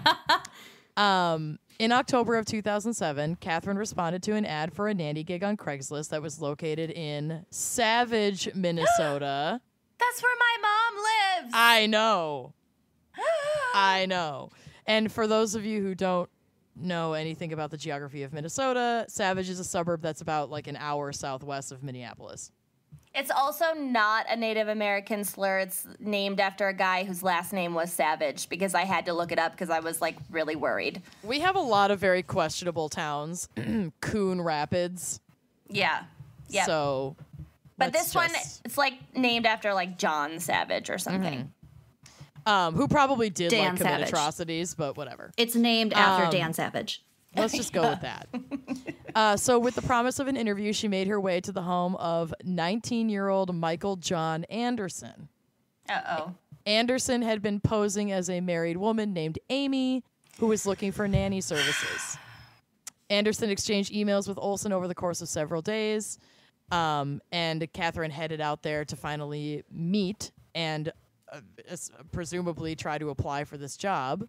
But Catherine would not be seen alive again. Oh. Her purse was found in a trash can in a park in Savage later that day. Police later found a trash bag in the trash can, and inside was a blood-soaked towel.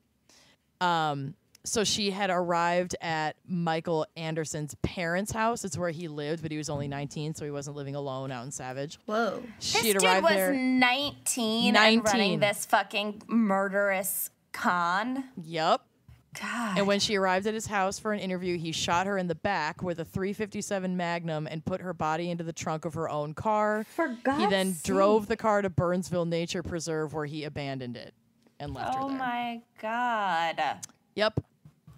What was he after? Just the thrill of killing someone? Well, actually, yeah. I mean, we're going to get to that. But Anderson, who was apparently the first murderer referred to by the media as a Craigslist killer, was found guilty of first-degree murder and received a life sentence without parole on April 1st of 2009 in a trial that only lasted about a week. Her murder drew international attention as it was the first known homicide linked to Craigslist, sounding an alarm of the dangers of the internet. I didn't know that this was the first Craigslist killer. It was in Savage, Minnesota. Jeez. Yeah, apparently it was the first to be referred to as the Craigslist killer. Might not have actually been the first Craigslist killer. Right. Because I think what was going on in Boston was happening before this, but he hadn't been labeled the Craigslist killer until much In the later press. in his crime spree. Yeah, The alliteration hadn't caught on yet. exactly. So thanks, Minnesota. Quote, Mr. Anderson is not just a murderer, he is a thief of the future of our family's joy, said the Reverend Rolf Olson. He needs to be prevented from inflicting evil on anybody else's life ever again. Totally agree. Completely agree. The Lutheran pastor said he believes God will help him forgive Anderson, but, quote, in this situation, I don't sense that there is any hurry, which I felt like was such a Minnesotan quote. Yeah. Take your time. Oh, he's such a Lutheran pastor. I know, like such a Lutheran quote. I love that. I know it's really sad. But I'll that, forgive really stuck him, with me. but I'm not in any hurry. Yeah. I'm going to put away some coffee and bars for, 10 or 15 years first, and then we'll talk. County Attorney Patrick Siliberto said that the case touched him and that the story of a young woman lured by a fake internet ad for a babysitter is a warning to all of us. Quote, as much of a good force that the internet is, it's also a force for evil, which, is obviously true. There's like the deep web and all kinds of shady shit, and there's so much anonymity that it's really hard to know what's going on.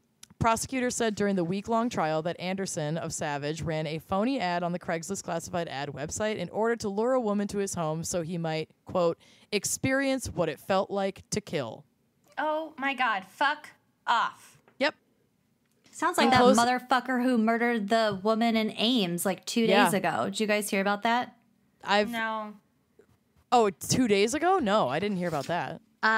She was a Iowa State student. She was a phenomenal golfer. She was like nationally ranked. And I think she was just out playing golf. And there was a guy who is, as far as we know right now, at the time of this recording, was homeless and living in a homeless camp nearby. And he had told one of his friends like 2 days before that he just had these urges to rape and kill a woman. Oh, no. And then he at least assaulted and killed her. Yeah, like 2 days later. Like, while she was just golfing, he just, like, rocked up and... She was doing what she does in the light of day, and he... I mean, again, this just happened, so, like, facts are still coming out. I'm sure we'll know more by the time this airs, but... stabbed her in the head and the neck and killed her and put her body in one of the ponds, like, in the on the golf course.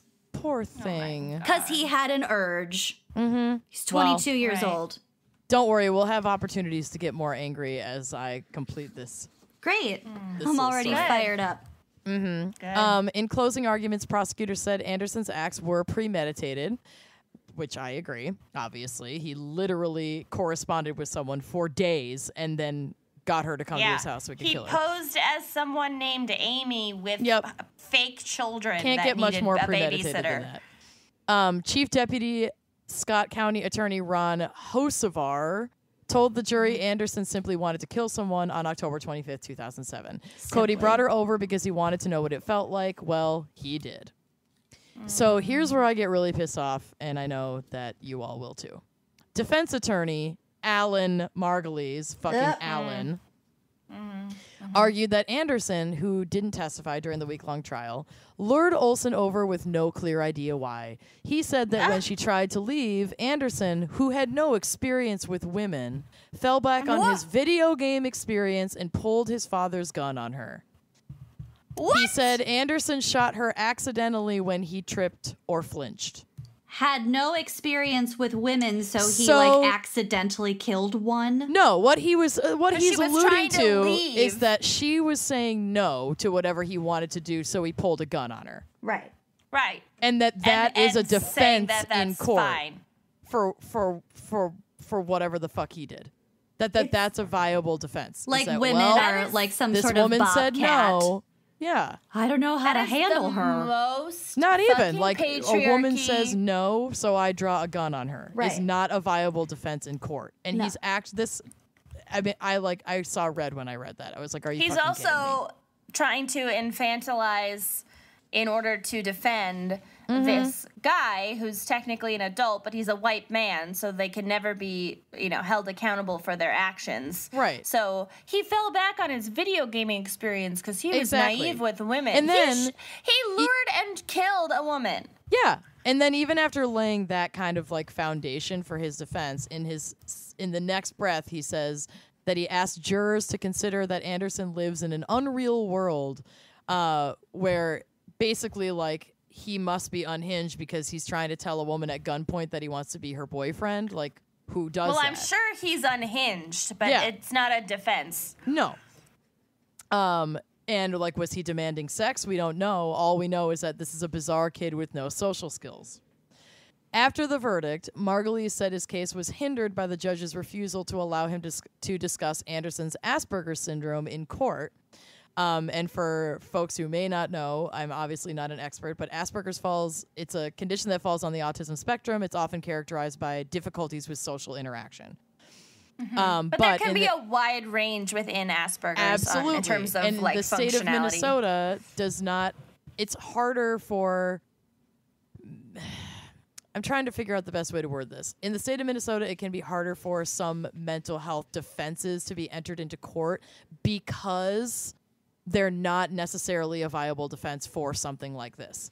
Like, just because you have Asperger's, people with Asperger's are not violent criminals. Like, that's not how this works. It doesn't provide enough to be a solid defense. Excuse this behavior. Yeah. And the judge ruled before the trial that there was insufficient evidence that the disorder had anything to do with Olsen's death. And there are more precautions in place to, in the state of Minnesota, actually protect people with diagnosed mental health issues from basically like, well, they have Asperger's, so that's their defense. Like, you know what I mean? That's not good enough. Yeah, it's not good enough.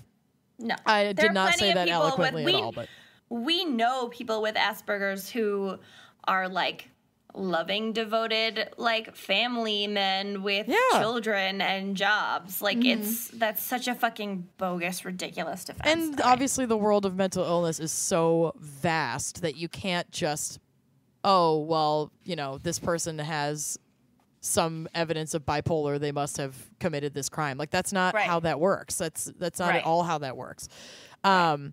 So that the judge was like, okay, well, fuck that. This is not, there's way too much else here to show that this person knew exactly what they were doing and went through like painstaking, you know, steps to get effort to get this person here.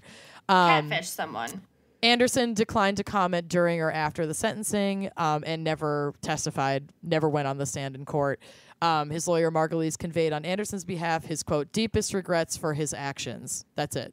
No statement, never apologized to the family, nothing, even after conviction. So District Judge Mary Thiessen asked, like, why did you do this? You're the only one who knows, and I won't pretend to understand it. She added that Anderson was a coward when he shot Olson, who Thiessen believed was running for her life, which is how she got shot in the back. Yeah. You have shown no remorse, and I have no empathy for you, Thiessen said before handing down the life sentence. She also ordered Anderson pay restitution of $6,500 from his prison wages to reimburse Olson's family for her funeral expenses, which, like, as we know, you'll be working for 20 years to make $6,500 in prison. Right. So good luck with that. Sarah Richter, Olson's older sister, said her sleep is interrupted nightly by horrible images from the murder. I'm haunted by Anderson's face, by Catherine's screams, the gun, her body in the trunk, and now the real bloody images of my sister. She said, will I ever sleep again? The poor thing. Oh, my God. So this is about 11 years ago. There was a year ago, Care 11 did like a 10 years after how, how are they doing? And the family is doing well. And shortly after Catherine was killed, they started a scholarship fund in her name at St. Olaf. And over the years since this fund started, it's received and like given to incoming students over $160,000. Wow, that's awesome. Isn't that amazing? And it's still going today. So you can still apply if you are, I don't know how many of our listeners are in Minnesota and like applying for colleges. But if you're applying to St. Olaf, you can apply for this scholarship and this grant that's got done through through St. Olaf. I'm pretty sure it's called the Catherine Ann Olson Memorial Scholarship. So check it out. Wow.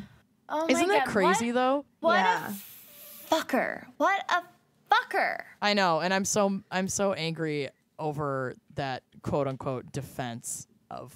Oh, that defense was he has Asperger's. So we figured it out. He has Asperger's, and a woman said no to him. So don't give him. So he's allowed don't to give get him a gun life and sentence. shoot her. Yeah, don't give him a life sentence because this wasn't premeditated and he didn't know what he was doing. Yeah, fuck He had that. a promising video game career ahead of him. Oh my God. Cool. Don't even get me started on the video game bullshit. Yeah. She makes me so mad. All right. Anyway, on the Teaser Tuesday post about this episode, Virginia Avila posted, if this is Craigslist crimes, not just murders, and no one brings up the Tesla pooper, I will literally... and someone brings up the Tesla pooper, I will literally give you guys a $50 Patreon donation to listen to a dramatic reading of this guy's Craigslist post. And she literally gave us a $50 Patreon donation. I got the email here you alert. go, Virginia. Here is your dramatic reading. Oh, no. Who pooped on the Chicago man's Tesla? Need help from people of Lakeview, parentheses, reward. I am writing this message to anyone that might have been in Lakeview Thursday night around 9 p.m. Specifically, I am looking for anyone who is by Stratford and Broadway, which was where my car was parked. Obviously, I have a large degree of humility when writing this because I am seeking people out here to see if anyone has any information about who may have taken a gigantic shit on the windshield of my brand new Tesla Model X. Oh, no. This is not a joke. I was on a date with a girl, one who was very conservative. It was our third date.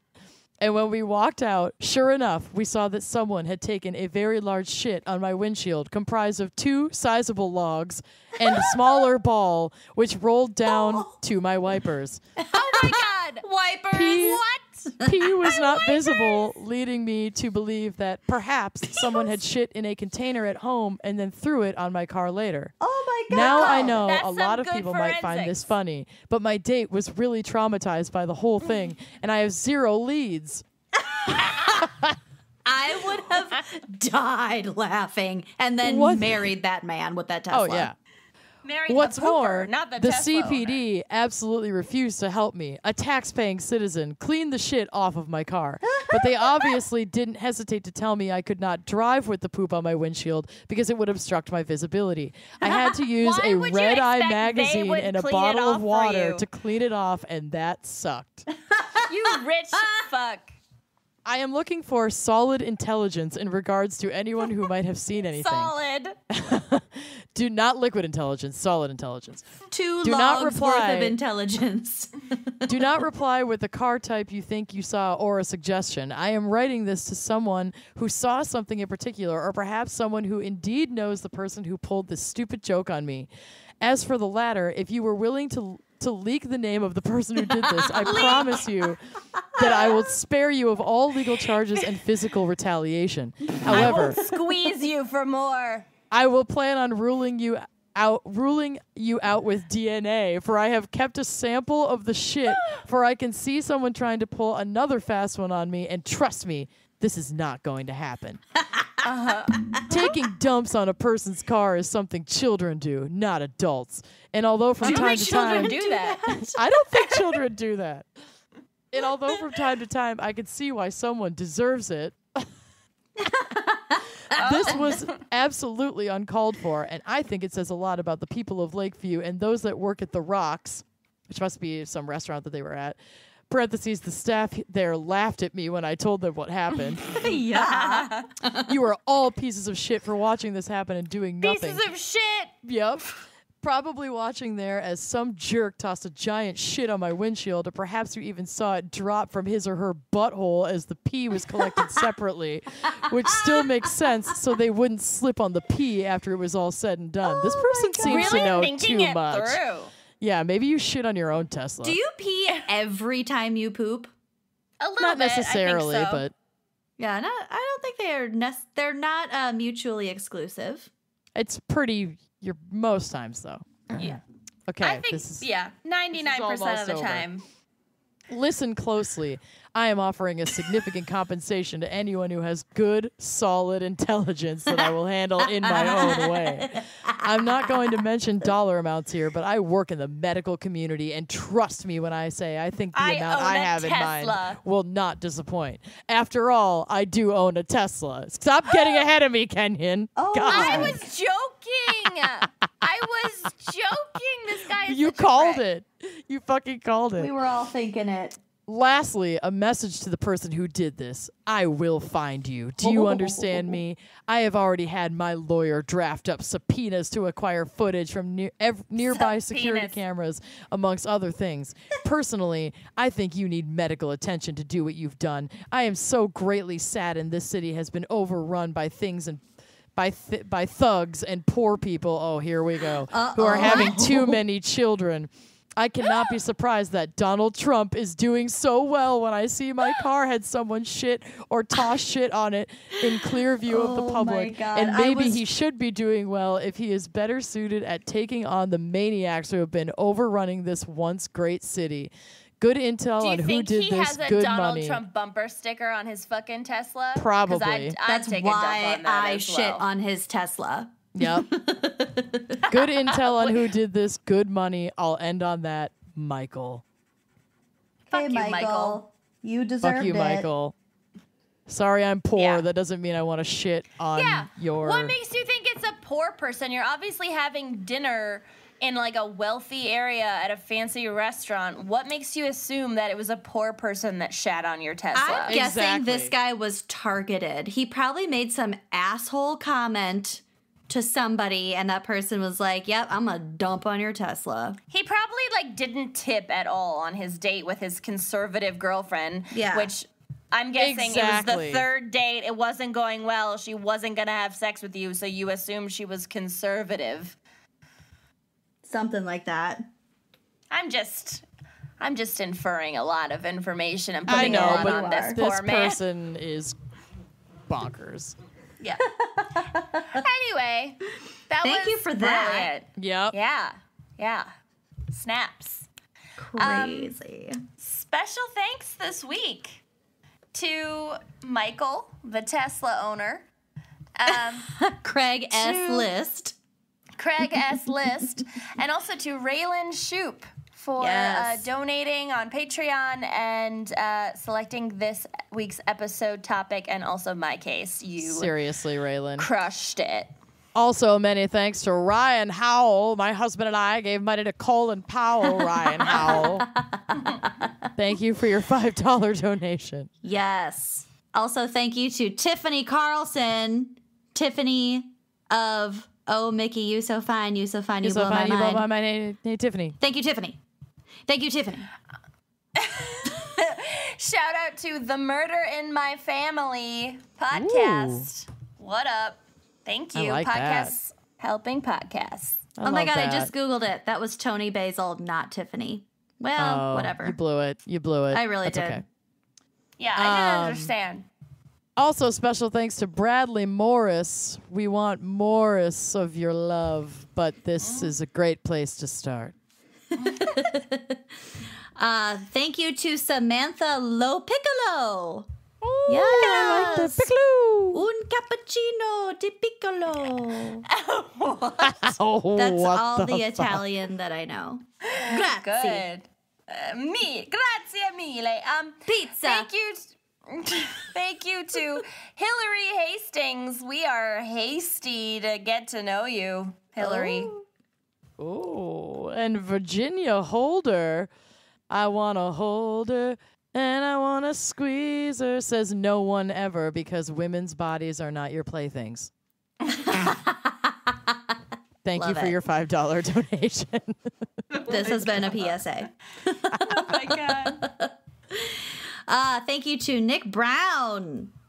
Nick, You did it. You did it. You shit on the Tesla. You put some Yep. hot brown on that Tesla. Nick Brown went down to Browntown. Down to Browntown, Nick Chi-town. Brown. Shit on that Tesla. Love it. Knew it. You done good. Shout out to Nicole Grovna. And Nicole sent a pronunciation guide and also said that she was British. So, hello, Grovna. Governor. Oh, Grosvenor. Yeah.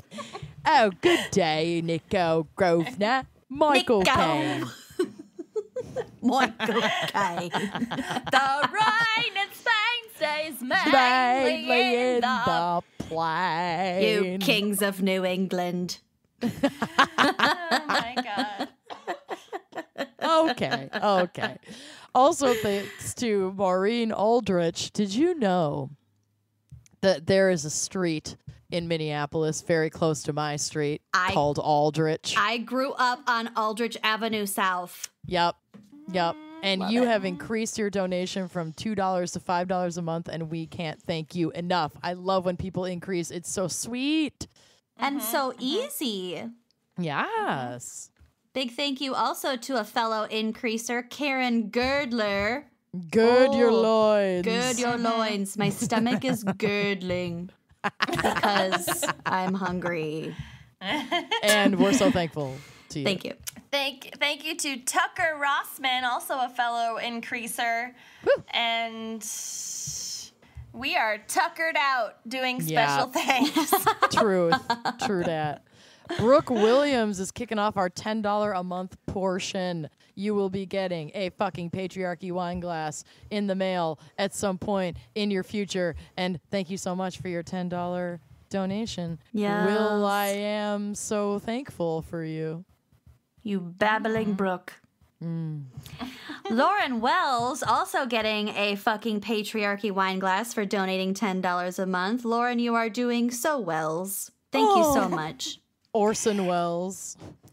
She's known for excellence. Speaking of Orson Welles, Celebrated Fermented for in the excellence. shout out to Christy Lau. Hello, Christy hi. Lau. Oh, the French champagne. Oh, is that it? Yep. Cool. Heidi Muller. Let me muller this over for a minute. I love you. Thank you so much for your $10 a month donation. Indict. Oh, yeah, do it. Big thanks to Colleen Graveham. Graveham, hardly know him. It works You for grave us everything. $10 a month. You crave Also, us shout out $10 a month. Shout out to Alexandria Hickman. Hickman, hardly know him. You sure know how to Hickman. That was short for pick 'em. Oh, I like that. We've got friend/couple goals up here. Jessamine Robinson and Jesse Doman. Yes. Doubling down to donate $10 a month collectively. I love that. Loving the name Jessamine also. I know. Yeah. Friends who Patreon together stay together, in my Yes. honest opinion. Big thanks to Megan Chinworth. Your chin is Take worth. one on the chin worth. Your chin is Chin worth is worth 10 1,000 times your Patreon pledge in gold. Shout out Gilded. to Rebecca S. for supercalifragilisticexpialidocious. Thank you. Ooh, That's bound to be what S stands for. it's gotta Right? be. Yep. Most logical explanation. Kimberly Nichols, you're not just giving us nickels, you're giving us $15 a month, which means you are in the trash queen category. Yes. Also, a fellow trash queen, Asia Stark. Not to be confused with Arya Stark. I was just gonna say. Winter is Which coming, is- Asia. Waiters. Thank you for your Shout- $15 a month donation. Shout out to our very first $50 a month donor, Holy Holy shikeys. balls. Melissa Walters. You will be receiving one of our firstborn children, Yes. and also the opportunity to choose an episode topic and/or case and/or wine, and also probably you'll get a fucking patriarchy wine glass and a tote bag, and kind of Just gonna get all the Let things. us know whatever you want, and Yeah. we'll make it happen.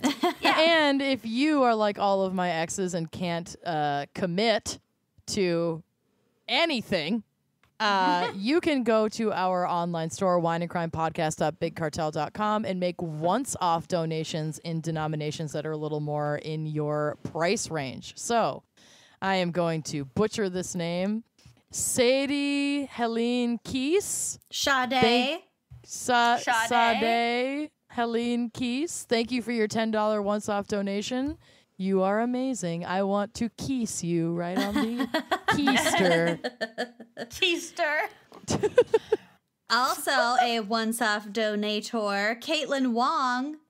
You didn't go Wong when you donated $10 a month once off to us. If that's Nothing wrong, wrong then with I don't that. want to be right. Love it. Shout out to Jessica Beauchemin. You are fancy and French. And I want to make a bechamel and then drink it. Katie Gibson, thank you for having a name that is very easy for me to pronounce. I can't thank you enough. And for your $25 once-off donation, you are a queen. Yes. Gibson. Queen I hardly Katie. know Sin. Gibson hardly knows him. And last but not least, second to last but not second to least, Kit D. Kitty. Kitty. For your $25 once-off donation, I'm going to give you a little Temptations treat. Kiss you on your little my. pink nose. Kitty. Oh, Kitty. God. Okay. This is escalating quickly. And of course, special thanks to our sponsor, Talkspace, which I especially need after hearing Lucy's kitty voice. Kitty. For $45 off your first month, go to Talkspace.com/gals treat yo brain. Treat your Treat kitties. it. Treat your kitties. I hate you. Bye. Thanks for listening to Wine and Crime. Our cover art is by Kala Yip. Music by Phil Young and Corey Wendell. Check out our website and blog at wineandcrimepodcast.com. You can also follow us on Facebook, Twitter, and Instagram at Wine and Crime Pod. If you have wine recommendations or creepy true crime stories to share, email us at wineandcrimepodcast@gmail.com. Episodes are available on Apple Podcasts, Stitcher, Google Play, basically wherever you get your podcasts. More importantly, if you like the show, please rate, review, and subscribe on Apple Podcasts. It really is the best way to spread the word. We are a totally independent show, so if you'd like to support us and get a shout out on air, visit our Patreon page to keep this podcast and the wine flowing. Cheers! Hi, Wine and Crime listeners. I'm Lindsay Kaitai. And I'm Kelly Nugent, and we're the hosts of Teen Creeps, a podcast where we review YA pulp fiction by Christopher Pike, R.L. Stine, V.C. Andrews, Lois Duncan, Caroline B. Cooney, and more. We have over 100 episodes for you to wrap your cute little ears around. If you like Wine and Crime's cheeky conversations, you'll probably like us too. No guarantee, but probably. We talk about going into murder pacts with your crush, problematic red herrings, murder at school plays, doing spells on graves while throwing jazz hands, and bitches trying to possess your body in time for prom. But we also get into feminist commentary, teenage angst, and all sorts of down and dirty personal stuff. So give us a listen. We're on the Forever Dog Podcast Network, and you can find us on Apple Podcasts, Spotify, Stitcher, or wherever the hell you usually listen. Thanks for your time. And keep it creepy.